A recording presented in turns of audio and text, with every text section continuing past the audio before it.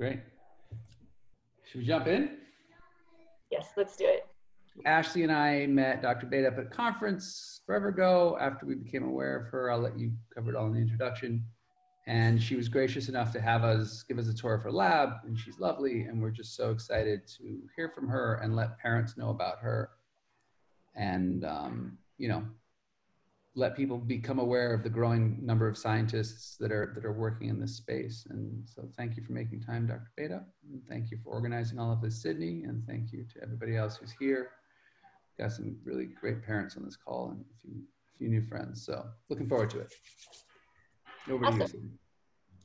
All right, well, we're very excited to continue our SRF webinar series with Dr. Bateup today, obviously.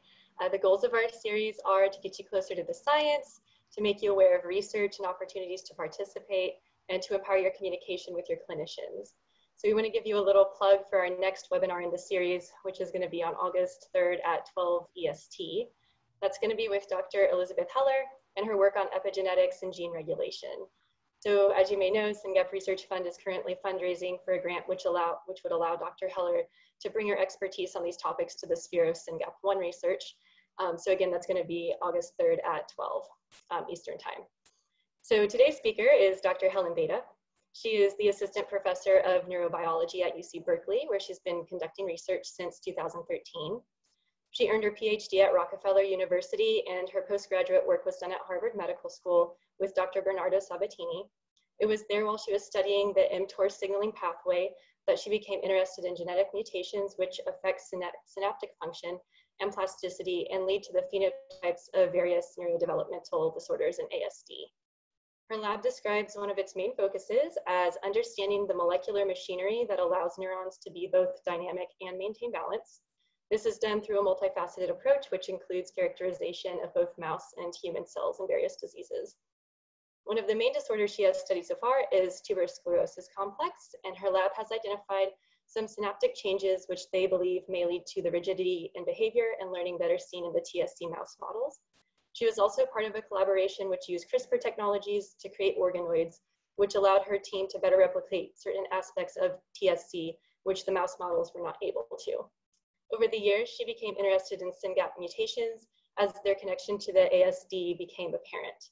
The preliminary work in her lab suggests that loss of SynGAP1 from the striatal neurons is likely to alter their function and may be an important contributor to the repetitive, restricted, and inflexible behaviors observed in SynGAP1 disorder. And then, of course, as Mike mentioned, he and Ashley were able to visit her lab, and this is what Ashley had to say about Dr. Bateup. She says, "My greatest memory of her was the several hours she spent with us when we visited her lab last year. She described the activities and experiments she was doing with the mice with so much care and attention, and was keenly interested in whether and what analogous behaviors we also saw in our SynGAPians." So I now have the pleasure of turning things over to Dr. Bateup, whose talk today is entitled "Loss of SynGAP Function in the Striatum Leads to Altered Motor and Habit Learning." Dr. Bateup, over to you. Okay, thank you so much. It's a pleasure to be here with you and tell you a little bit about some of our work, our ongoing project looking at SynGAP. I'm excited that I do have some kind of fresh, hot off the press data to share with you about our early findings of how SynGAP1 affects the function of this brain region called the striatum, and I'll tell you a bit more about that.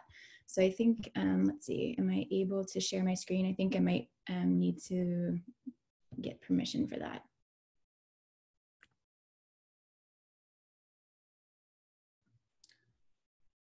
All right, can everyone see those slides okay? And let's see if, okay, perfect. Okay, so again, thank you so much for having me. It's a pleasure to be here, and I'll try to not give too long of a talk because I would love to have questions and discussions and hear your thoughts and get your opinion. So, all right, so just a very quick kind of overview. This is just a schematic that kind of generally shows what my lab is interested in understanding. So we are neuroscientists, and our kind of main area is to try to understand the basic biology of kind of how the brain works at the broadest level. And so we're interested in starting down from genetic and molecular level to understanding how genes and molecular pathways actually affect the structure and function of brain cells called neurons.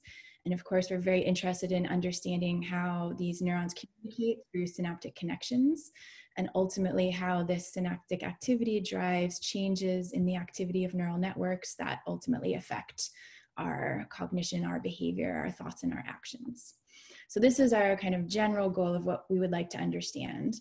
And we are particularly interested in understanding how kind of this process or these pathways go wrong in states of disease. And to study this, we have been focused on genetic disorders because I think this is a reasonable starting point. If we know the genes that are mutated, that gives us a tractable system to begin to decipher kind of this black box of how these genes or how disruption of these genes affect molecular pathways, neuronal function, the connections and communication between neurons, et cetera, and ultimately how these changes at the cellular molecular level or circuit level will lead to a disease state. And so this has kind of been the model for how we address these questions in the lab. All right, and yeah, so in our lab, we do experiments at multiple levels, again, all the way from molecular to the function of individual brain cells, all the way up to the function of neural circuits. Okay, so where do we start in terms of kind of which genes or which disorders do we tackle? And I've been interested for some time in neurodevelopmental disorders, in particular autism spectrum disorders. And so this is just kind of an overly complicated schematic that shows an image of a synapse, which is the connection point between two neurons across which neurotransmitter is released. And it shows you a subset of the proteins that are involved in this synaptic transmission or synaptic communication. And the point here is that it's complex, that there are many proteins that need to work together in a coordinated way to enable proper synaptic communication, which is kind of the fundamental basis of how our brain works. And so what this image shows is some of these proteins, and then in this orange color are proteins whose genes have been shown to be mutated in certain forms of autism spectrum disorder or related neurodevelopmental disorders. So you can see kind of one theme that has emerged is that a lot of these genes encode proteins that function at the synapse, even though their specific biological activity is fairly diverse. And so these are kind of the genes and the proteins that we are really interested in studying. Of course, there's many, so we have to kind of choose where to start. And so as Sydney and Mike mentioned, my lab has been so far primarily focused on one of these genes or two of these genes here, which are called TSC1 and TSC2. And I'll tell you very briefly a little bit about that. But really, we started by looking at TSC. But then we were interested to know if what we found in terms of how TSC mutations affect synapses and affect behavior could be relatable to these other autism risk disorder genes. And so we've recently expanded to looking at other genes. And as Mike said, I attended a SynGAP conference a couple of years ago and got really kind of interested and excited about SynGAP in terms of its interesting functions. And there, I think, are some key similarities in SynGAP disorder that are kind of also seen for TSC. So I thought we might have some knowledge that we could share to dive into this. So just very quickly, again, because most of our work has been on TSC, I just want to tell you a little bit about that. And I'm happy to answer questions about our TSC work. So basically, TSC stands for Tuberous Sclerosis Complex. And it's caused by mutations in these genes, which are TSC1 or TSC2, and the protein products of these genes form a complex that regulates a signaling pathway called mTOR, and I won't go into that too much today. It's a rare disorder, but it's not completely uncommon.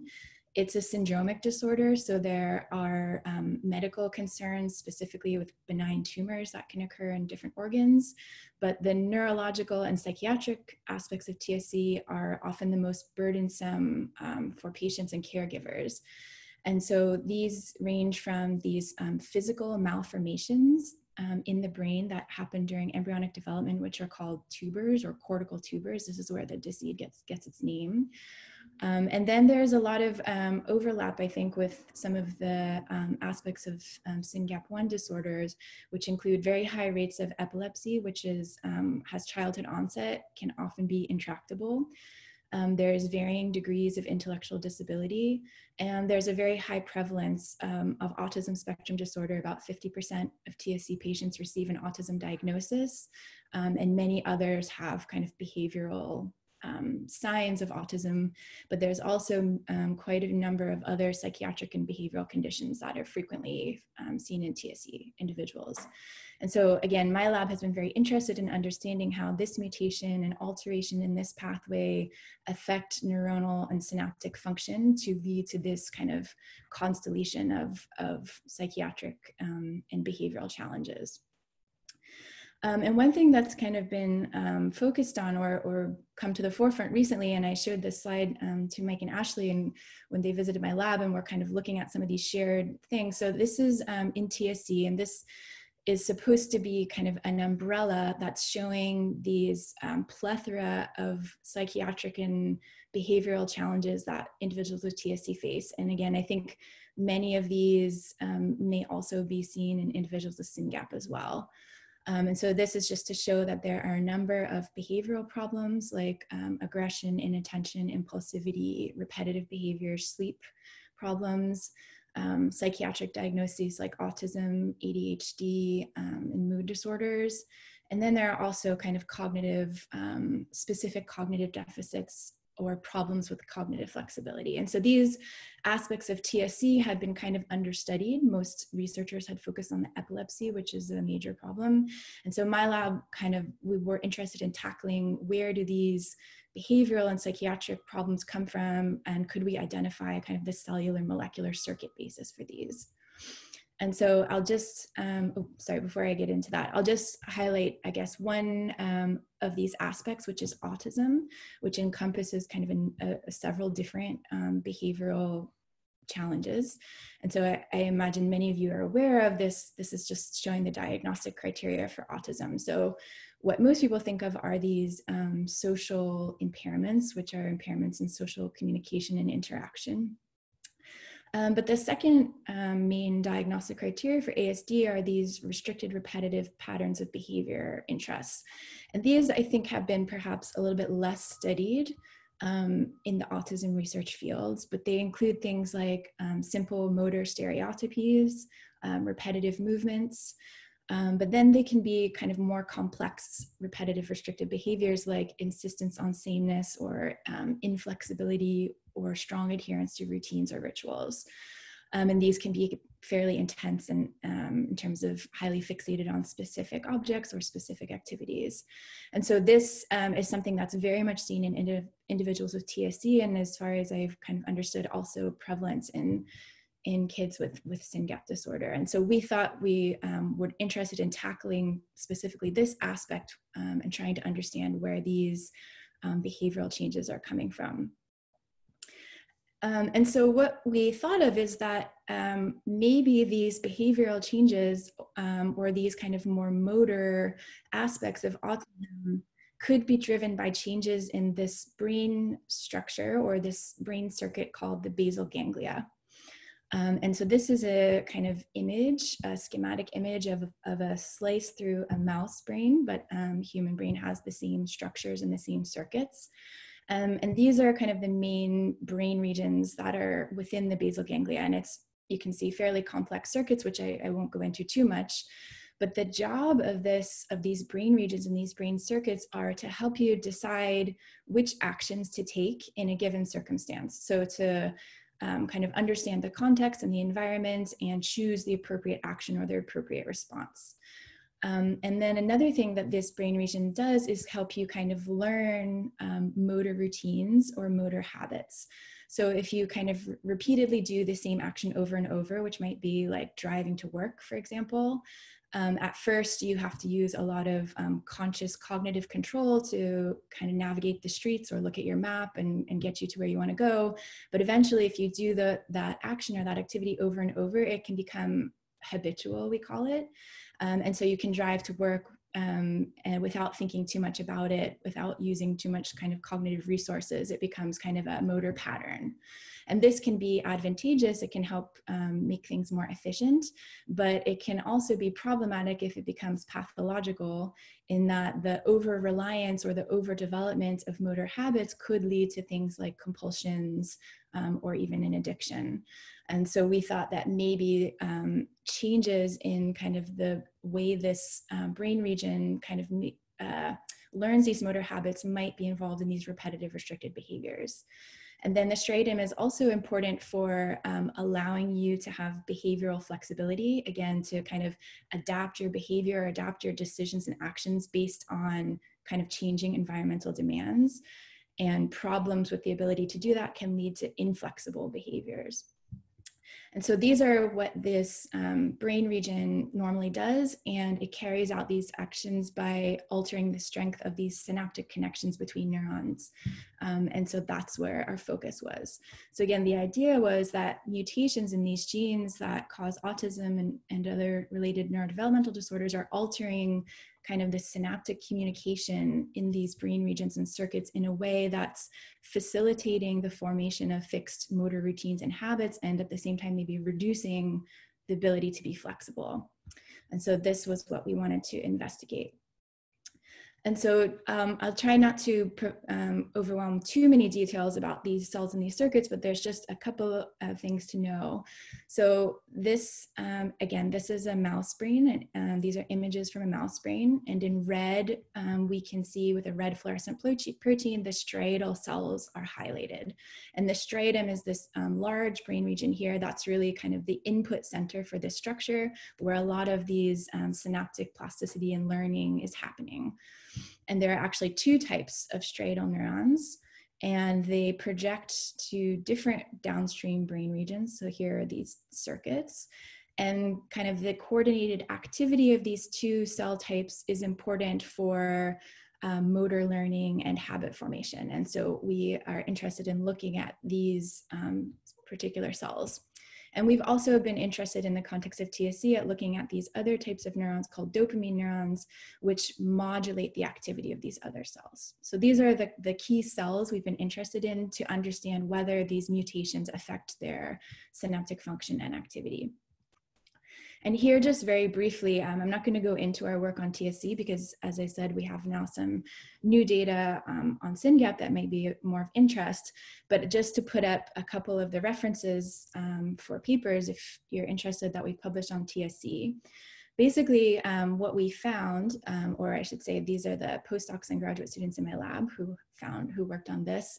We have found that mutations in TSC affect the activity of these striatal neurons, and that this leads to increased learning of a fixed motor routine, which again, we think could result in the development of kind of repetitive restricted behaviors. And we've also found that this TSC mutation affects these dopamine neurons, which modulate the activity of these cells. And when TSC is disrupted in these cells, it leads to behavioral inflexibility or perseveration. And so we do see that changes in these cells do drive behaviors that may be relevant for these restricted, repetitive, inflexible behaviors. And so based on this work, we wanted to explore the possibility about whether other autism risk genes or other genes involved in neurodevelopmental disorders might do something similar.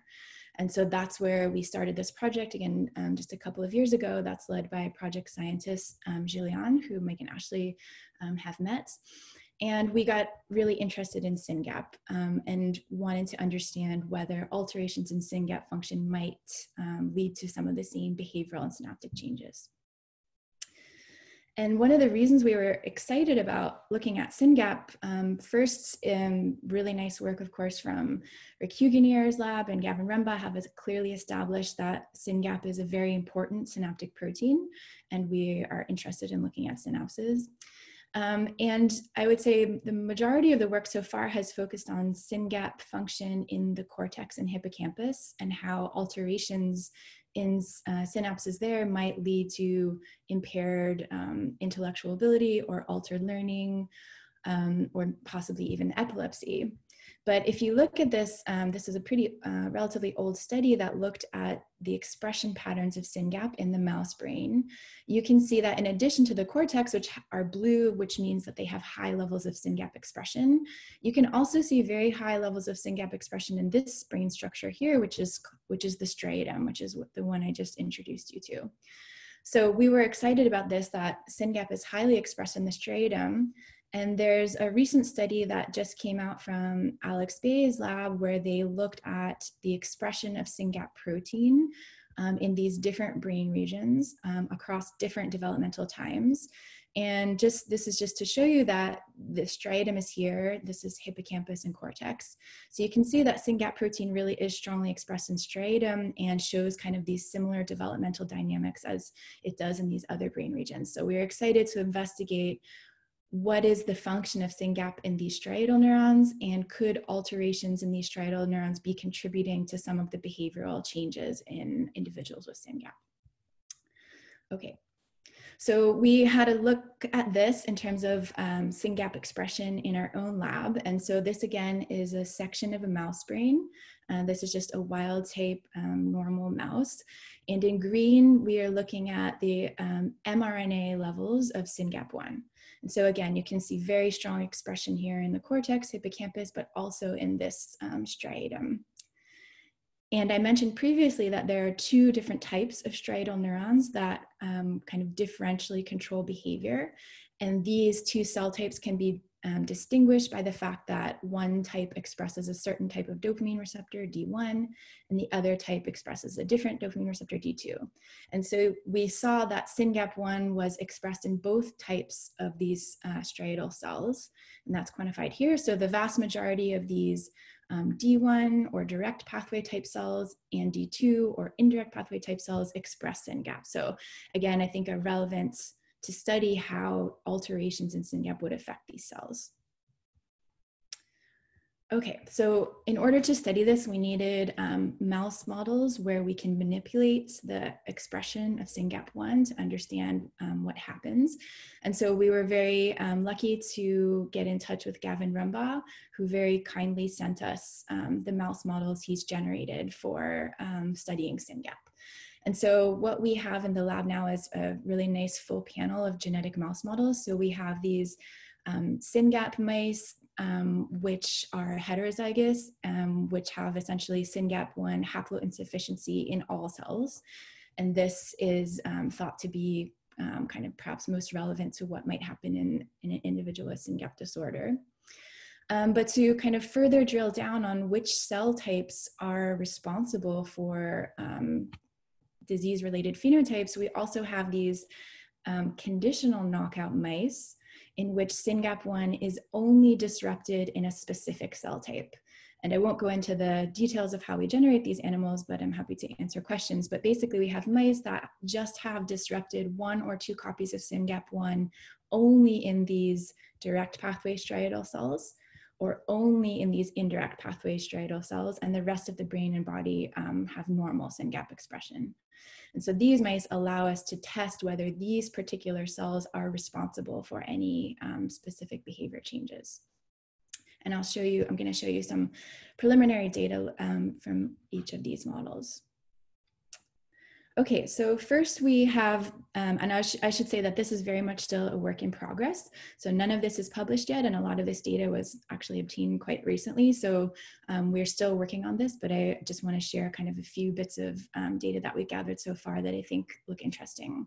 So one of the behavioral phenotypes that has been previously observed in these mice with global haploinsufficiency of SynGAP1 is this hyperactivity when the mice are placed in an open arena. So we just place the mice in an open empty box essentially and record their activity over some amount of time, and we see how much they move around. And so this is a very basic behavior characterization. And you can see these mice that have loss of 1 copy of SynGAP1 show this pretty profound hyperactivity, meaning they're running around a lot more when placed in this open arena.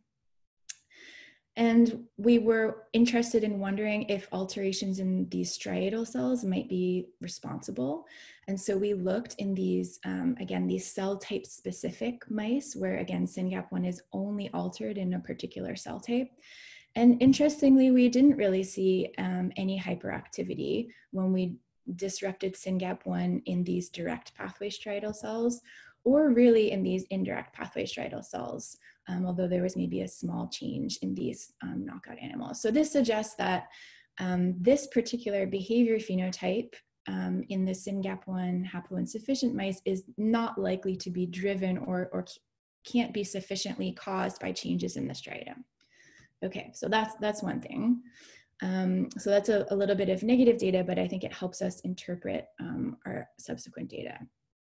So that's just basic activity. What about more specific aspects of motor function? And so one pretty easy thing, easy test we can do in mice is we can measure their motor coordination, and we can measure their motor learning. And so the way we do that is kind of a little bit of a strange test where we put these mice on this rotating treadmill, and that's called a rotarod. And what we do is we first start this treadmill rotating at a relatively low speed, and the mice have to walk along the treadmill to keep up. And what we do is we do multiple trials. So we put them on this rotating treadmill for about 5 minutes at a time. And we measure basically how long they can stay on this rod before they start to lose coordination. And we slowly increase the acceleration over the 5 minutes. And so the length of time these mice can kind of perform this task is a measure initially of their motor coordination. But then after multiple days of multiple trials, it becomes a learning test where the mice will get better and better at this naturally. So their motor performance improves. And this motor learning is thought to be due to synaptic plasticity within these striatal cells that I've been talking about. And so how do the SynGAP1 mice perform on this test? Well, what we found, so here is showing the performance of these animals across these multiple trials. And this is essentially their performance. And you can see in gray or silver are the wild type or normal animals that have normal SynGAP expression. And they have this initial motor performance, and then basically each day they get better and better until they can perform quite well on this test. And what we found is that these mice that have lost one copy of SynGAP1, they have actually slightly reduced initial performance in this test, which means that they had some slight impairment in their motor coordination. And they don't really catch up, or they don't really learn as well as their as the wild type littermates that have normal SynGAP1 expression. So this is a relatively subtle phenotype, but clearly shows that these animals have reduced motor coordination and perhaps reduced ability for motor learning. And I think that kind of fits with some of the from some of the findings in individuals with SynGAP of potentially impaired motor function or motor developmental delay. Okay, so what about these mice that have disruption of SynGAP1 just in these striatal cells? So interestingly, when we look at mice that only have SynGAP1 disrupted, either one copy, which is heterozygous mice, or both copies disrupted, which are these knockout mice, and compare them to their wild type siblings, all of these mice perform essentially the same, suggesting that loss of SynGAP1 from this particular cell type doesn't impact this behavior performance. However, this is where things started to get pretty interesting. If we just disrupt SynGAP1 expression from these indirect pathway striatal cells, now we can see that both the heterozygous in light blue and these homozygous knockout in dark blue animals perform worse at this task compared to their siblings. And so again, they have, these mice have reduced initial motor performance slightly, and they show reduced learning across, they can learn, they do improve with this task, but they never reach the performance of their wild type counterparts. And so this is pretty interesting. This suggests that just disrupting SynGAP1 in these specific cells, which are again one population of striatal cells, is sufficient to fully recapitulate this motor coordination and motor learning impairments. And so I think this is helpful for us to understand that these cells might be kind of the origin of this impairments. And if we were interested in potentially treating it, we would want to potentially try to adjust the activity of these cells, and that might be sufficient to help improve motor coordination and learning. Okay. All right, so this was, I think, some compelling evidence that the striatum is involved in at least some of the behavior phenotypes in these SynGAP mice, and that in particular, these indirect pathway cells might be particularly relevant. Okay, so those were some basic motor function, motor coordination, but we were interested in getting back to this question of whether these kind of restricted, repetitive, inflexible behaviors are due to alterations in the ability to learn and form motor habits. And there's actually a pretty nice way we can test this in mice. And so I'll just walk you through this behavior test that we did to try to assess this. And then please let me know if you have questions about this. So the way we can test kind of habit formation in a mouse is to train them on this lever pressing task. So we have a behavior box that has these levers that are designed for mice. And the mice are a little bit hungry, so they're motivated to look for food. And what we do is we give them a few sessions to learn that if they press this lever, they will get a food pellet as a reward. And at first, the mice are a little bit confused, and it takes them a little while to understand this. But eventually, after multiple trials, after multiple exposure, the mice learn that if they press this lever, they'll get the reward. So we train this mice on this task, and we make it more and more challenging over time, where they have to press the lever more and more times to receive their reward. And so normal mice will learn this task, and I'll show you that data in a second, and will learn to press the lever for their food reward. And then what we do is we do this so-called devaluation test. So after the mice have been trained and have learned to do this, we test whether they are pressing this lever in a so-called goal-directed way, or whether they're just pressing this lever kind of out of habit. And the way we can do this is we essentially, before the test, we give the mice access to the reward, right? So we just give them the food pellets in their cage, right? And so they can eat these food pellets, and they should be fully sated, and they should not be hungry, and they should not be particularly interested in pressing the lever anymore because they just got all the food pellets they want. And so what we do then is put them back in the box just for a few minutes and see how much they press the lever. And if the mice were pressing the lever because they're trying to get this goal, which is the food reward, they will not press very much if they've just had access to that food reward, right? So why would they bother? They're not really interested in the food. And so we see this decrease in lever pressing once this reward has been devalued. Alternatively, we do a control where we give them access to something else, and we put them back in the box. And if, again, they should still, in that situation, still be interested in pressing the lever to get the food. So in response to the control, they will still press the lever, but in response to this devaluation, they will not. And if this pattern is true, then these mice are goal-directed, meaning they're going in to do this task in a goal-directed way. And it's known that this kind of goal-directed strategy is fairly flexible, such that if the testing conditions or the environment change, then the mice would adapt to achieve a new goal. Okay, and this is how we operate every day when we make decisions and choose our actions. However, if the mice are doing this out of habit, meaning that they just see the lever, and because they've been pressing the lever so much, they just go ahead and press anyway without really consciously thinking about it, or without, consciously trying to obtain a specific goal, then they will press the lever just as much on the control day and the food day. So even though they've just gotten all this food pellet reward, they're still just going to go ahead and press the lever. And that's how we can, that's how we test this in mice. Okay, hopefully that was clear. So here are our results. So that was supposed to be animated. Okay, so here are again these mice that have global haploinsufficiency of SynGAP1. So again, loss of one copy of SynGAP1 in every cell. And this is what their performance looks like in this task. This is how much they're pressing the lever, which is, we use that as a measure of how well they're learning. And these are trials, which is basically each day, and they go in for about an hour into the little box each day. So you can see initially the mice press very little because they don't quite understand that pressing the lever gets them food. But after some point, they begin to press the lever, and they begin to know that they can earn food this way. Oh, my mouse, there we go.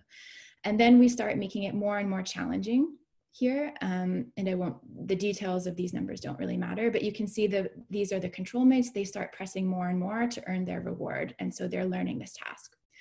And interestingly, these mice with loss of one copy of SynGAP, they don't show initial kind of difference in their lever pressing behavior, but they at some point start to press the lever many more times than their wild type counterparts. And it's possible that this could be kind of due to their hyperactivity, but we actually don't think so. We think it might be something else, and it might be something to do with their motivation to learn. This is something we're still trying to figure out. So they're not impaired in their ability to learn this task. If anything, they learn it much better or much more robustly.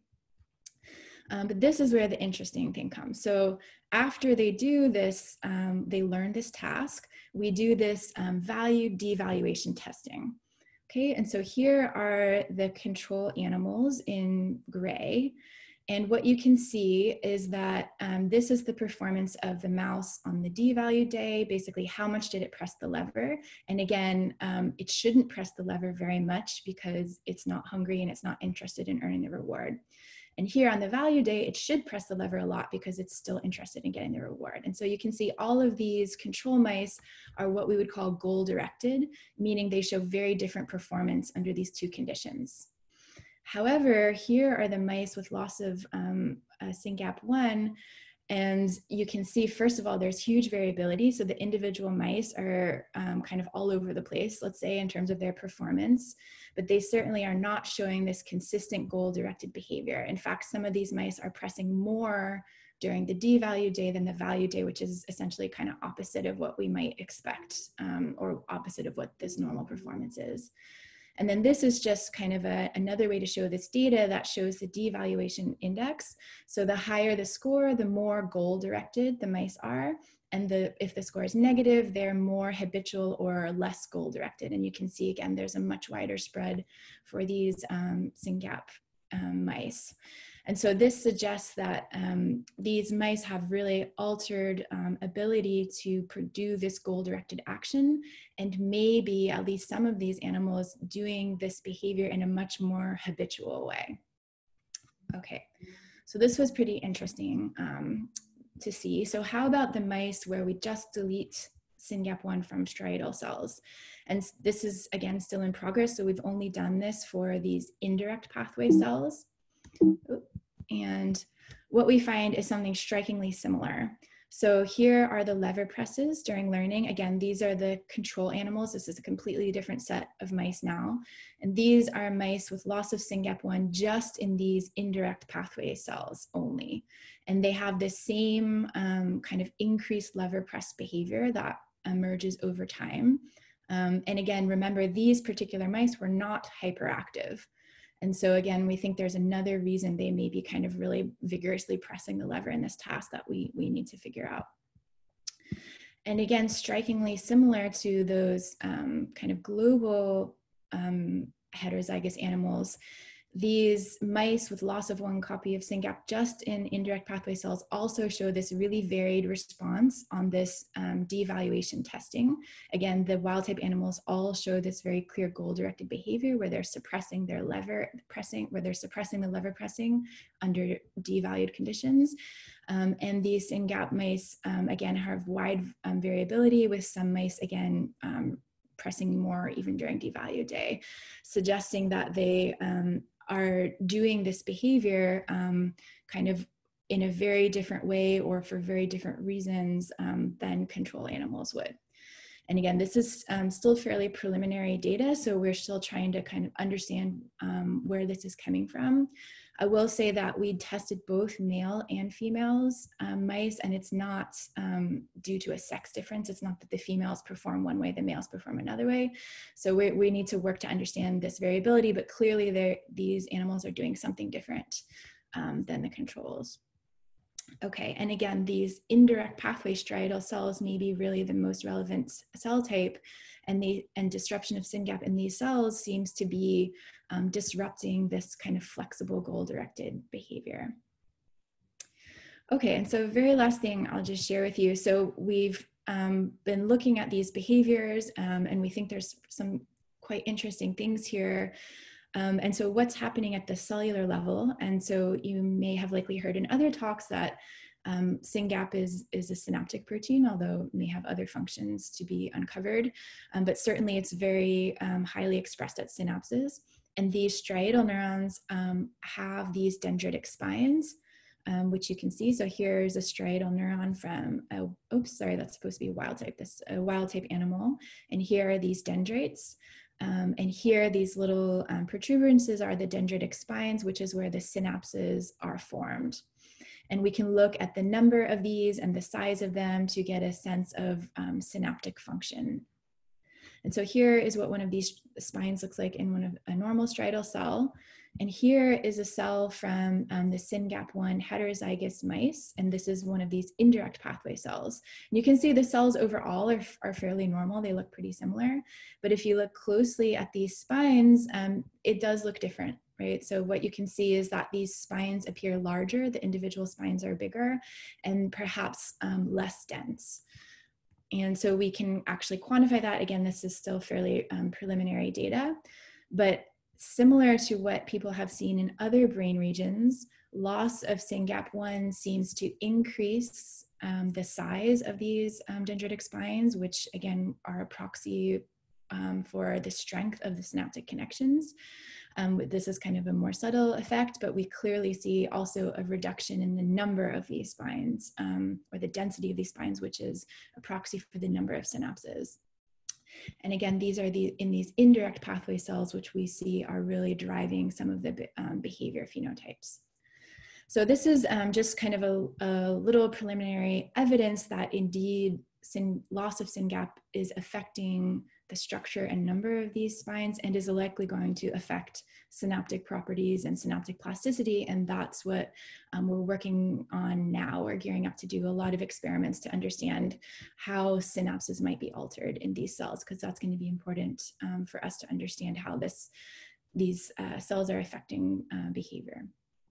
Okay, so I will stop there. I'll just quickly summarize. So what we've found so far, again, this is very much a work in progress, is that SynGAP1 is certainly highly expressed in this brain region called the striatum in both types of these striatal cells.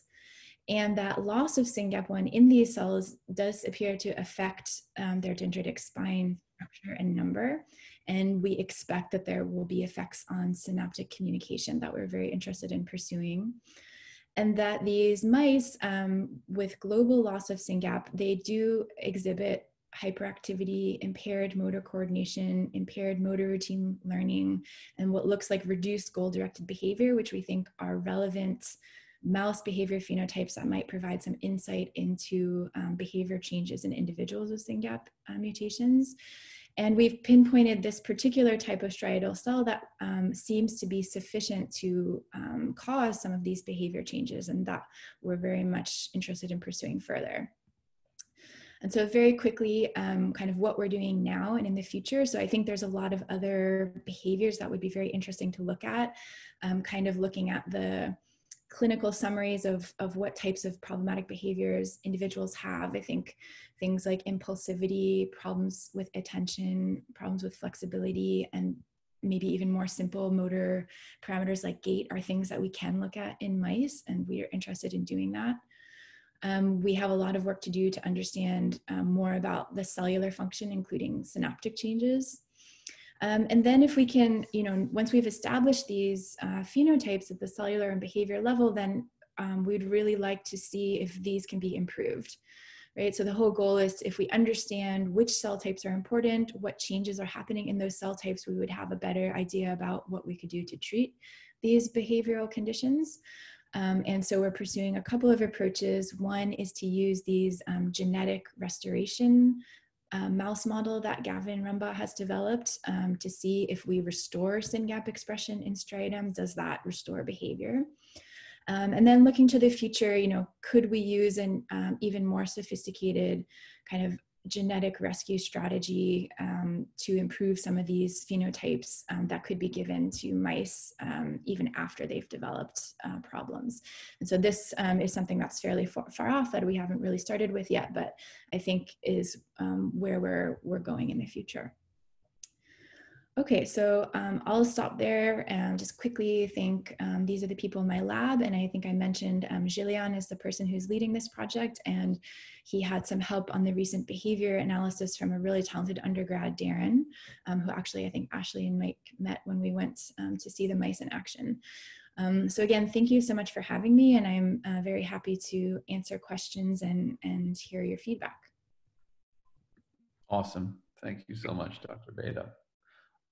We have a small-ish and high-functioning group here, so after I spit out a few questions, I'm just going to ask people to take themselves off mute and chime in. But I want to just throw two at you, actually three. The first is on the striate. If I understood you correctly, and please correct me, you have further modified a mouse model that has where you eliminate SynGAP only in the striatum, not in the rest of the brain. Mm-hmm. And on those slides, you have both a het and a knockout, because part of the layman's dogma among the parents is that when you take SynGAP completely out of a mouse, the mouse doesn't make it past a few days postnatal. Mm-hmm. So everyone who saw data on a knockout mouse was like, wait, what? So that's question one. Question two, your last two bullets on the last slide talked about rescue of the phenotype. If you could sort of just talk a little bit more about that, because that is the question. Every parent is sitting here thinking time is brain, and they're looking at their kid and they're like, oh my God, is it too late? Can they be helped? Like that's the obsession. So if you could just, no pressure, please help our kids. But I mean, if you could just elaborate on this notion of rescue and what that might look like and translate that a little bit. And the third thing, just conscious of time, and if we lose people at the end of the hour, Sydney did a great job of previewing that Dr. Heller is talking in our next talk. And she mentioned to us that she was happy to see you're talking because you guys were at Rockefeller together. So if you could just, if you're so inclined, tell us your assessment of how great Liz might be, that would be welcome as well. But sure. Up to you. Okay, sure, yeah. I guess I'll start with the last one first. So yeah, Liz, it's great. That's kind of the great thing about being in science, is it is a small world and we run into people that we knew from long ago. So yeah, Liz Heller was a student at Rockefeller at the same time I was there. She was in the class below me. And yeah, she's an excellent scientist, and she's just started her lab a few years ago at Penn.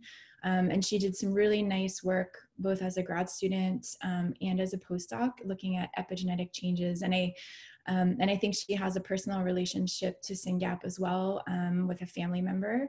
And so I think it would be, as far as I understand, epigenetics is not necessarily being looked at yet in the context of SynGAP. And I don't know what her exact plans are, but I think it would be great to have her as part of this community. And I've said good things about all the support that I've gotten as a new member of this community, and encouraged her to kind of put her efforts to study this. So I think that's great.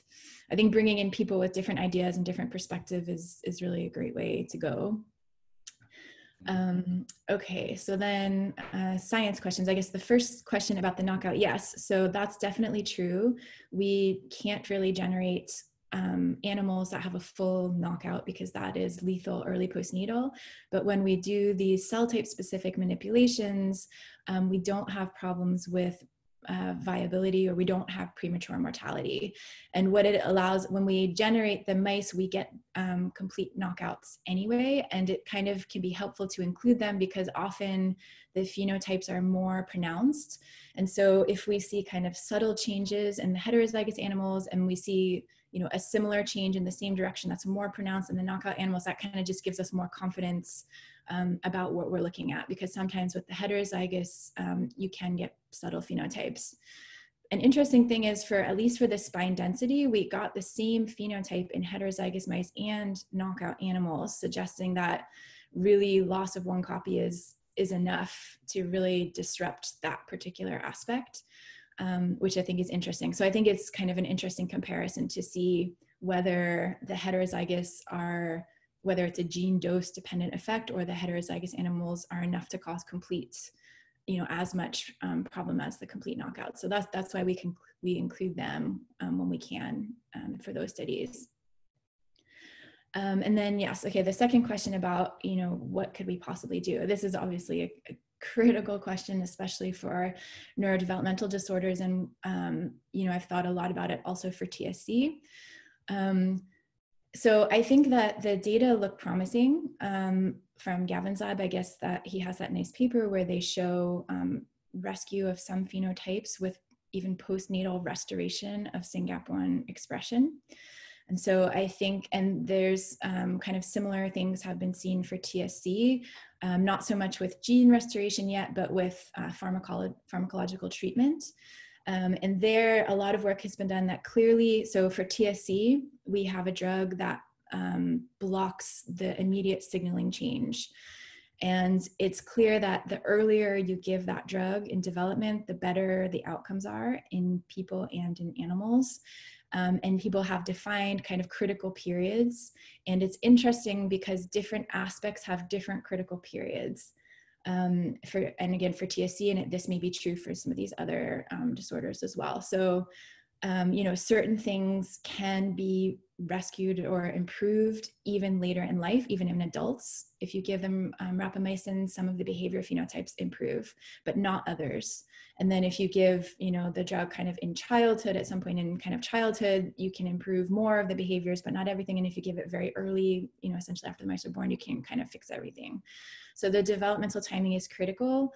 I think some things might be more able to be improved later in life than others.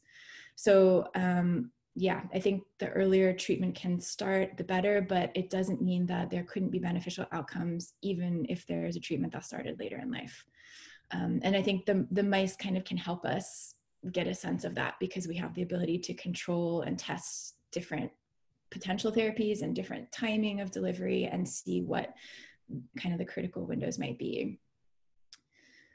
And I guess in terms of what we could do, so for these striatal neurons, it's kind of nice because there is quite a lot of drugs that modulate their activity. So for example, antipsychotic drugs are targeting these cells. And so if we know what the change is, how these cells are affected, we could kind of come up with a drug or potential drugs to test that might restore the activity of these cells. So that's one thing we'll try. So kind of once we figured out what's going on, we might be able to try some drug treatments. But I think possibly the best way to do it would be a genetic strategy and kind of starting with the primary insult, which is the mutation, right? And there we can do kind of this proof of concept where if we restore expression in a particular cell type, or throughout the brain, we can show that rescues. But I think that's not necessarily it's not a viable therapeutic approach. What we'd need would be something like ASO, right, or a gene therapy. And those things, again, we can we haven't gotten into, but I think many people are thinking of, and for sure working on, and could be tested. So once we've kind of established the phenotypes in our models, we can try these things and see what they might be able to help with. Helen, this is Rick Hugener. I got to jump to another Zoom, but that was a great talk and beautiful preliminary data. So congratulations. Thank you so much. Thanks. I appreciate it. Good to see you. See ya. See ya, everybody. Bye. Thank you. Coming. Okay. Can you guys unmute yourself? Or yes, you can. So have at it. I see Catherine's ready to go.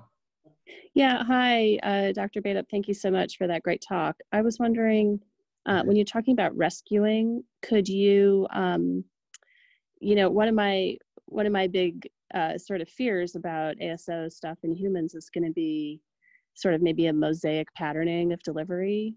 And so I'm wondering, can you look at a mosaic patterning of rescue in the striatum and see what would happen, as opposed to just like changing everything, because with your mouse model, you have a lot more control over what you're changing. Do you mean mosaic, meaning like not all cells will get the therapy, or do you mean that it will only get into certain cell types, or perhaps both?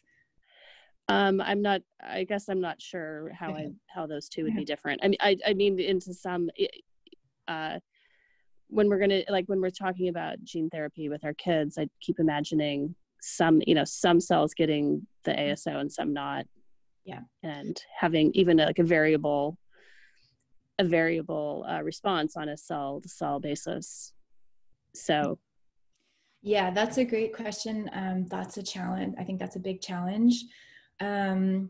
Yeah, but you're right that it's something that we could try to address in animal models. So I can tell you, again, we're still trying to kind of establish the phenotypes for SynGAP. And so we haven't necessarily moved to treating them yet, but for TSC, we have kind of started thinking more about that. And again, I think it would be somewhat of a similar strategy or a similar situation. And so what we're doing is we have been using CRISPR-Cas9 or other ways to kind of manipulate the expression of genes. For TSC, we chose not TSC itself, but kind of a downstream molecule that we wanted to suppress. And what we've been doing is we've been working with these viruses that are developed by the Gradinaro lab at Caltech that can be delivered systemically, that can cross the blood-brain barrier. And there we definitely see that not every cell gets the virus or expresses what we're trying to express. And so that is perhaps a good model for what would happen in reality, right, in people. And so we're trying to see, is that kind of expression going to be enough to rescue phenotypes? And we're hopefully got these new viruses just this week and are going to try that in TSC, but we would be able to test that to try to mimic the delivery of an ASO or a CRISPR therapy or some other gene therapy, and try to use kind of the same delivery that you would in a person to capture that mosaicism or whatever. So yeah, it's an open question. I think that it's possible that even with not having it expressed in every single cell, it may be enough to restore some function, but it's something that definitely has to be tested. I think we can't say for sure without testing it. Thank you.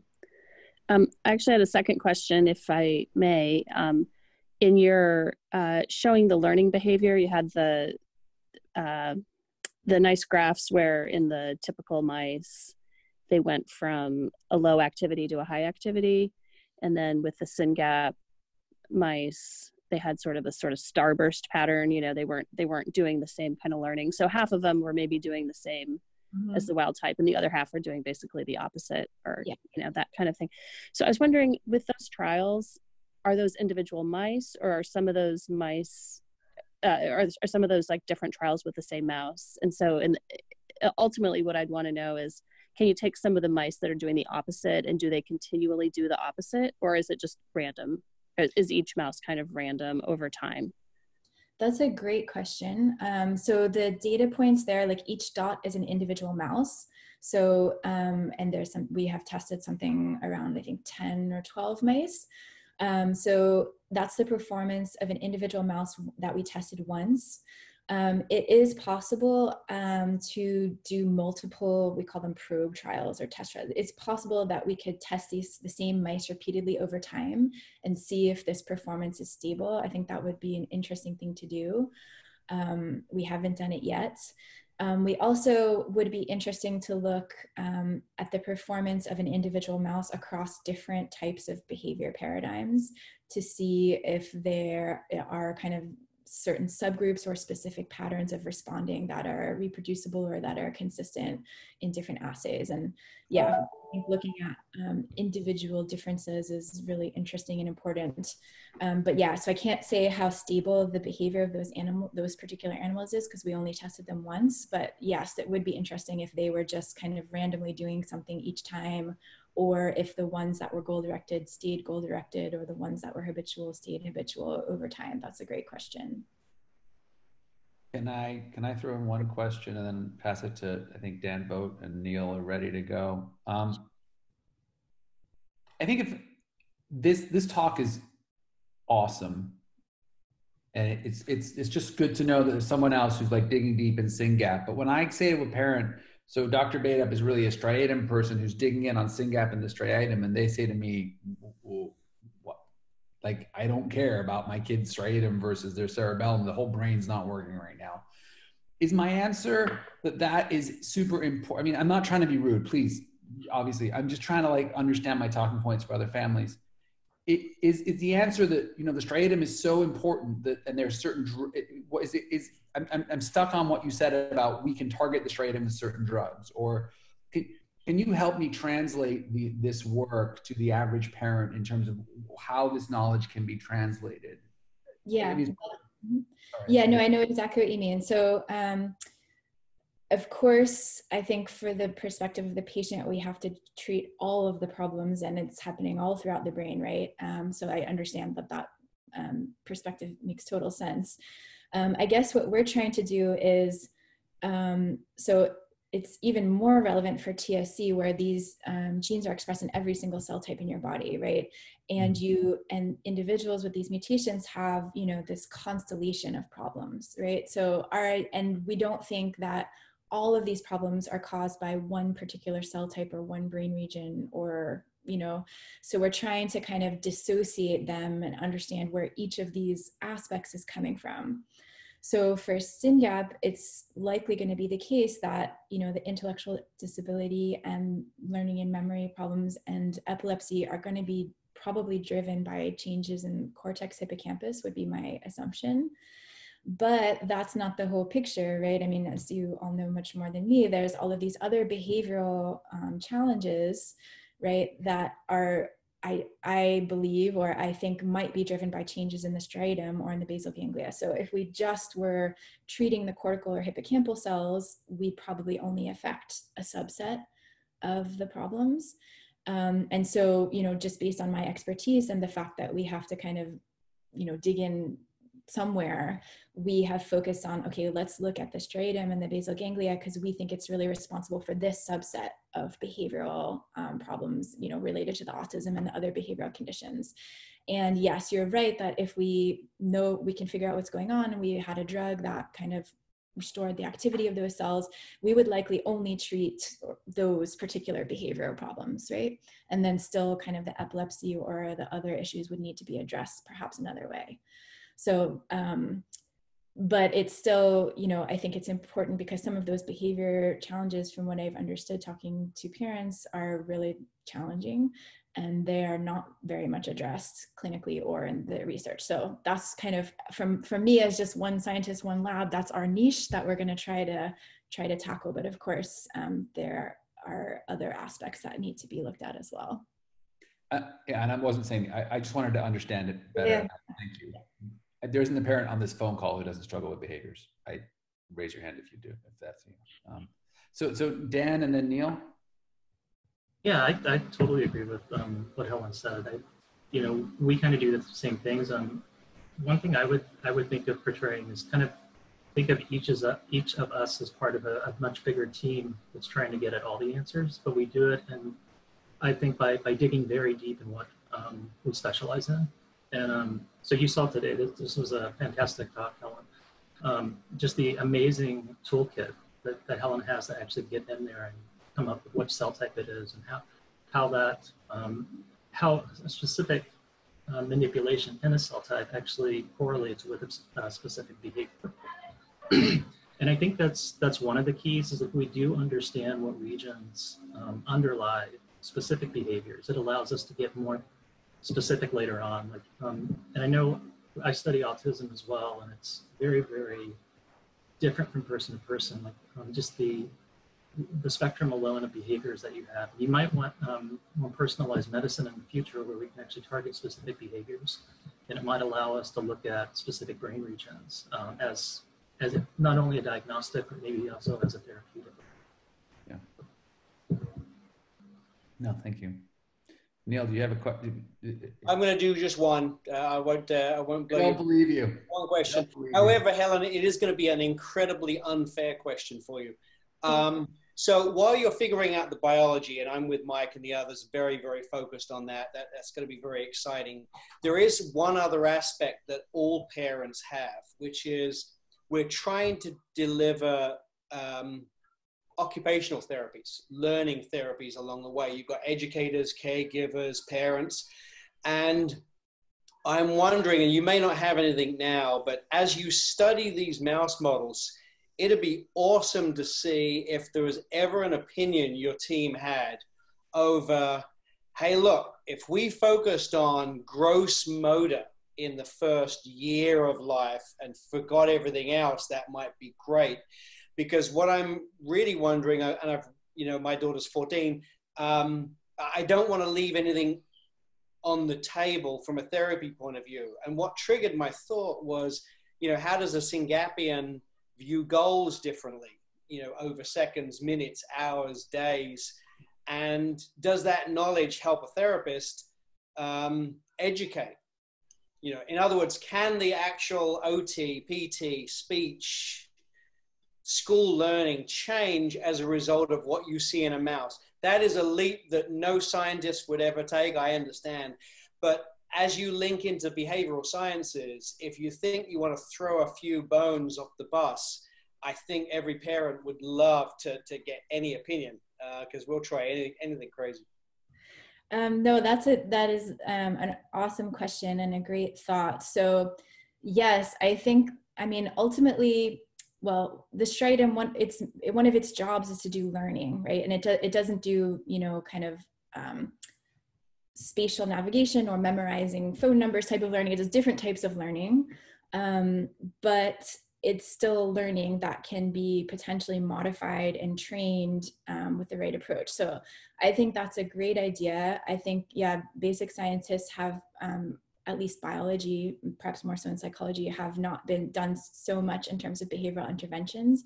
It's probably challenging in mice, but I think that's a great idea. Yes, if we know more about what strategy these mice are using or why they're performing, differently in there are learning tasks, right? Why their ultimate behavior is different. We could think about, different training regime, or, for all of these types of training tasks, we have parameters that we can tweak or train. Maybe if we train them for longer, they will have more similar performance. Or maybe if we train them with a slightly different strategy, then maybe they would, perform more along the line. So that's a great suggestion. I think that would be great to try.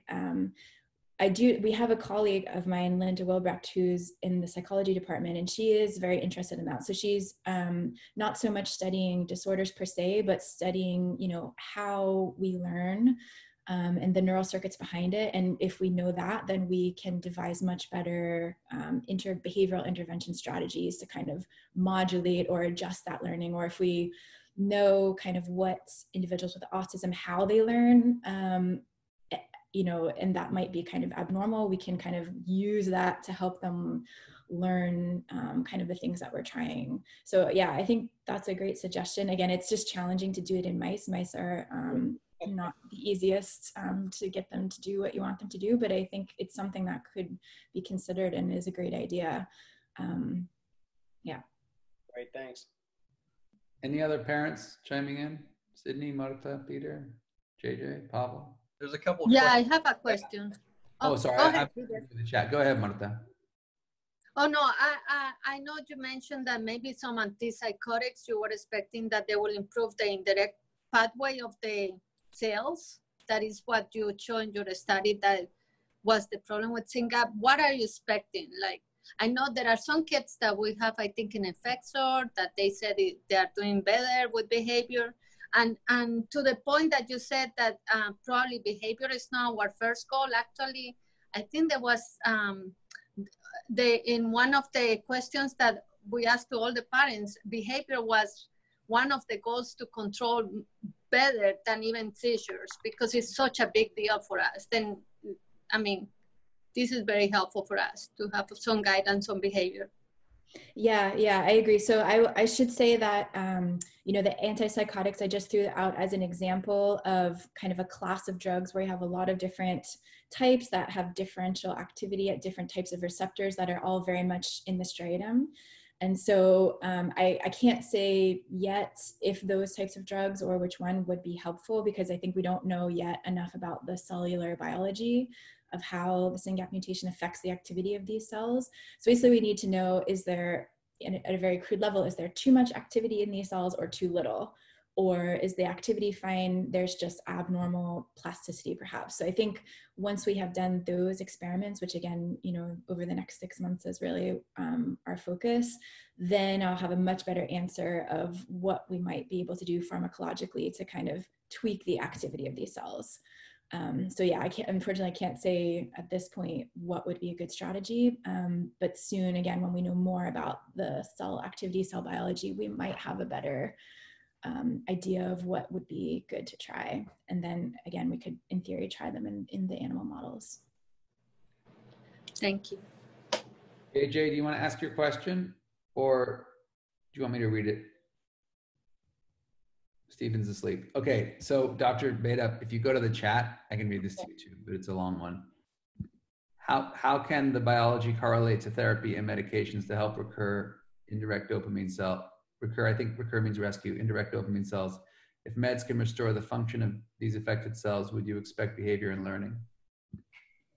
Yeah, so there's some heavy hitting parents on this call.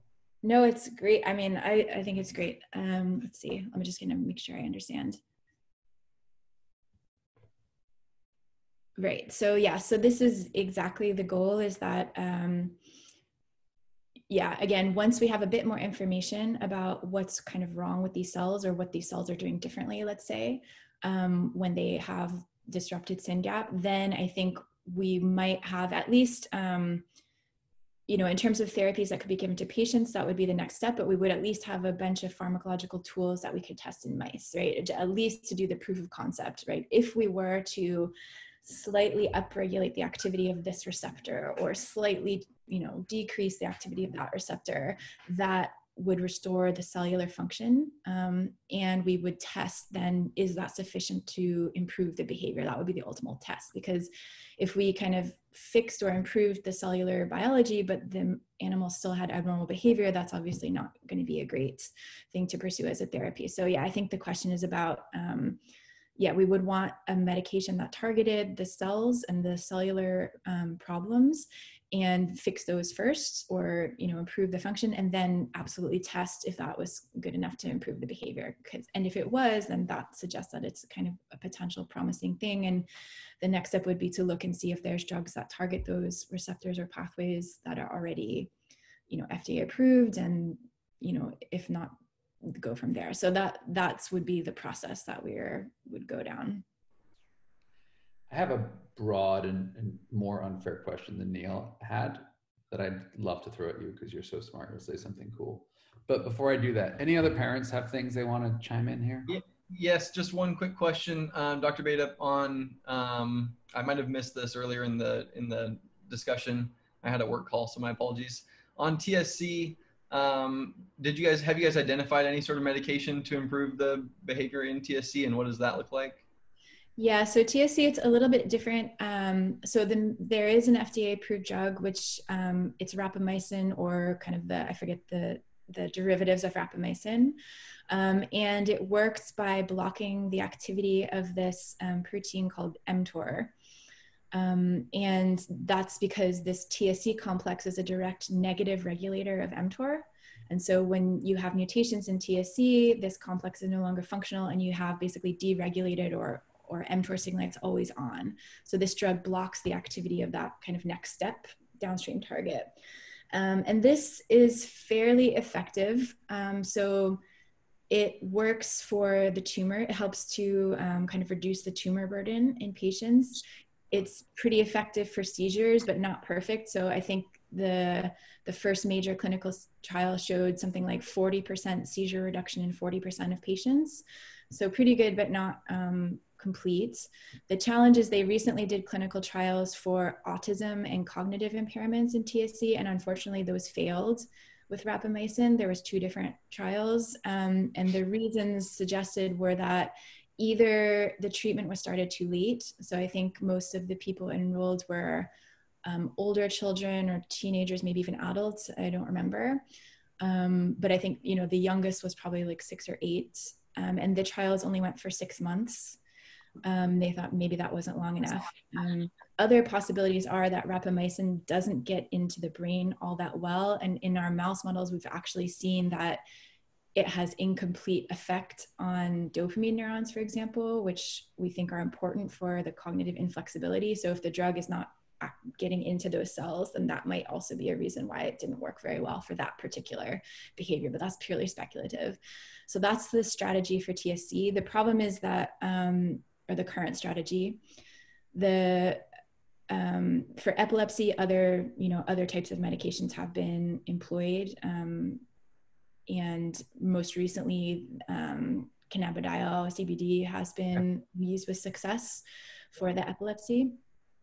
So those are the things in TSC. Rapamycin is a little problematic because you have to give pretty high doses to get it into the brain, and there are systemic problems because mTOR is expressed everywhere in the body, and so there's problems with like liver, like kind of metabolic problems. There's immune suppression. So it's not great to be on that, but it does improve some aspects. So we have been, for TSC, working on a genetic strategy that would be a little bit more targeted, and at least trying to show proof of concept that we could do it just in the brain to kind of avoid these more systemic problems. And again, it's pretty early, but that's what we're pursuing for TSC. Thank you. Catherine, I see you're unmuted. Do you want to ask a question? Yeah, thank you. I wanted to just say I have a 19-year-old son, and I really, the habituation and behavior stuff is really, you know, top of mind for us. And I heard you use a word early in your talk, that the word addiction. And I have, for a long time, thought that my son behaves kind of like he gets addicted to some behaviors. Mm-hmm. So he'll like enjoy something, like say take a carousel ride at the zoo. He'll enjoy it. I'll start leveraging that to get him to do some work, because that's the only way you can get him to do anything, is to give him, you know, sort of show, here, you're going to get this thing, now do the work. He'll do the work, then he gets the thing. And so then the carousel rides, elevator rides, certain foods, songs, like any of the things I can name that have been his kind of rewards, they start out as making him happy, then they make him really happy, then they make him sort of super weirdly excited. Then pretty soon after that, he'll be, over time, you know, as this is going on, he'll start, you know, sort of screaming and seeming like he's in pain. And then he'll just start this huge injurious behavior cycle. And it sort of has taken me a long time to understand that, like, pretty much everything's going to sort of be poisoned in this way at some point. And so not giving him the same things, even though they're the things he likes, and I'd like to give him the things he likes, I kind of have to stop the cycle myself. And so I just wanted to put that out there as a something that I hope you can sort of look at. I might not be the same in the mice, but that sort of habituation is really interesting. Yeah, that's an interesting point. I mean, that's helpful to hear about and learn about. I mean, these brain circuits and the cells that we're talking about are exactly the ones that are involved in addiction. And there is, I think, some overlap in terms of the cell, at least at the cellular and circuit level, or that's part of the hypothesis. And not just addiction, but also obsessive compulsive disorder. People have looked in animal models at these same cells and circuits. And so the idea is that there may be these synaptic changes in these cells that, yes, are causing kind of increased habit formation, and that might manifest slightly differently in addiction or compulsion or repetitive behavior, but that the same kind of culprits might be at play. And there's a nice review article, or a couple of review articles that were written by some junior faculty that are working on other autism risk genes, where they specifically say, you know, changes in these addiction circuits might be also important for autism and for these repetitive and flexible behaviors. So very, like, almost exactly what you're suggesting. So I do think that there are some common pathways here. I think there are some key differences. It's not addiction per se, but I think some of the same kind of overlearning or kind of positive feedback may also happen to cause these kind of fixated or inflexible interests. And so that's a great point. First, Catherine, thank you. I mean, this gene was only identified clinically 10-ish years ago, right? So most of us have kids who are under 10. A few people like Neil have teenagers, and then Catherine. So when we meet older parents, that you can see the rest of us get extra quiet when they talk, because we want to. By older parents, I mean parents of older kids. We get very quiet because we want to hear exactly what they're saying, because we're all terrified about the future. And I just want to second what Catherine said. Tony loves stuff. He loves it more. He works it. It becomes an obsession. It's a nightmare. And I'm so sick of cars. Now I own every Mr. Men book in the world. You know, I just need to keep his obsessions less than $5 each. But here's my tough question for you, Helen, because you're sitting here talking about drugs, and as you surely know, and every parent on this call knows, you know, Stoke released a paper, and now their ASO that may be promising for SynGAP, and they may bring to commercially develop, could happen. And we know that Rick presented a potential ASO at the SRF roundtable at AES last year, and we know of at least one other. And then in the last call, we had Professor Kadam here, who was talking about a potential drug that, anyway, so there's these talks of ASOs, and then there's talks of drugs, and then there's talks of prime editing and all this future sci-fi. And some parents look at me and say, well, why are we talking about drugs? Because if we have an ASO, won't that cure it? And I find myself in this conversation where it's like, well, look, A, we don't know about delivery. B, we don't know how efficacious it's going to be or how much it's going to cost. And, you know, the ASO, I've heard some people refer to as, well, it's a workaround, but it doesn't solve the problem for that many prime editing, which in my head goes into the sci-fi more than 5 years out bucket. And then there's people who are like, and then I talked to the leadership of, say, the Fragile X organization. Right? When Fragile X started doing research, they were like, we were all about ASOs and gene therapy. And you know what's helped the most kids? Good old-fashioned small molecules. Like, do not give up on small molecules. So I love your perspective on this, but what I say to parents is, it's not obvious that what therapy is going to work on what kid, and it's better to have a lot of arrows in your quiver. So yes, ASOs could be game-changing, but we could still have symptoms we need to treat. There could be some things we can't rescue, so we need small. And one day when it's cost-effective and it's available, all of these other future gene therapies, yes, by all means, but don't think, oh, we have an ASO, we're done, is what I say to people. So you're the professor. Would you correct or amend my little speech there and tell me how I can appropriately, in your opinion, talk to other parents about this? Well, I think you're exactly right. And I should say that, you know, I'm a research scientist, not a clinician, so that's an important disclaimer. But I think I would agree 100% that it's important to have an arsenal of approaches, right? Especially for kind of complex disorders that may present differently in different people, that have different aspects that may need to be treated differently, that are more or less amenable to different things. So I think absolutely, you know, having a multitude of things to be able to throw at the problem is going to be, you know, most likely the best way to go. You know, I personally agree with the opinion that, you know, maybe now or in the future that these kind of gene type targeted therapies are really going to be helpful, because yes, they will kind of get to the source of the problem, but they're still new enough, and there's still a lot of questions, like I think Catherine was bringing up about the delivery, and will it hit all the as many cells as you need, and will it hit the right cells? Like, these are really unanswered questions, right? And they will be answered slowly, but it's going to take, you know, clinical trials and a lot of work. So I think it's absolutely worth pursuing those things, because if they work, that's what we want, right? But yeah, there are a lot of, you know, they may or may not work, or there may be still a lot of troubleshooting and trial and error to figure out first.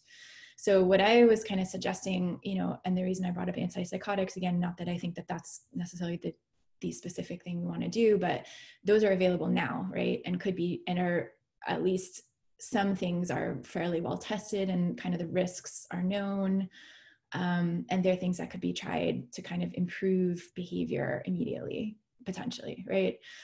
So I think that, you know, gathering information about if any of those things could be helpful, you know, right now, or, you know, potentially even in older individuals, that's, I think, important, right? So I think you want to have all of those things. And yes, if one of those kind of ASOs or gene therapy approaches ends up working, and all of the hurdles are crossed, then we may not need those other small molecules, but you know, it might be a while. And as you said, the cost and the invasiveness of those things is also consideration. Again, small molecule drug is relatively inexpensive, relatively, you know, low risk in terms of administering it.